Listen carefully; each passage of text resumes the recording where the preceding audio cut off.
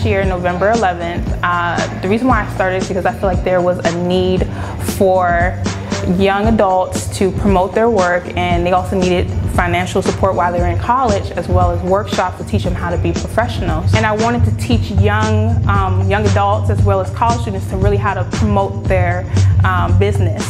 So with the Art Society for Youth, not only are we throwing fundraising events, we're also promoting them through our magazine, Table B Magazine. We're also doing YouTube workshops, and then as well as like workshops in different areas around the world, just basically telling them how to promote themselves. Table B Magazine, and what we'll be doing with that is showcasing local artists as well as artists around the world.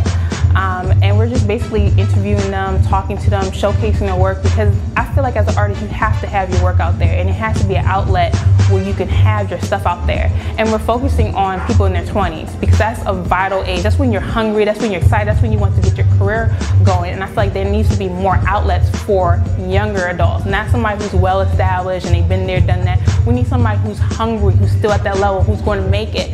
So that's what we're focusing on with Table B. In terms of the future, we plan on doing a lot of workshops as well as programs. And what we're doing with the programs is basically we are working with high school students and middle school students. And what we're going to do with them is teach them how to sew, teach them how to do a concept board, teach people how to play any instrument that they want. And so that's what we're doing, the programs. And down the road, what we would love to have is a huge building, like a mecca of art, where you come and if you want to learn something, you could go. If you're an artist and you're like, I need a place to showcase my work, we'll have a gallery showing and we'll promote your work.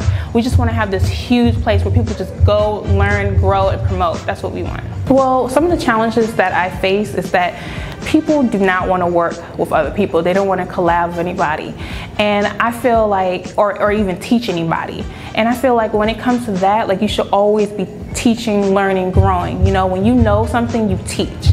And when it comes to artists, they have this kind of thing like, it's just me. It's just me. Nobody can tell me. But you know what? And I can't teach nobody.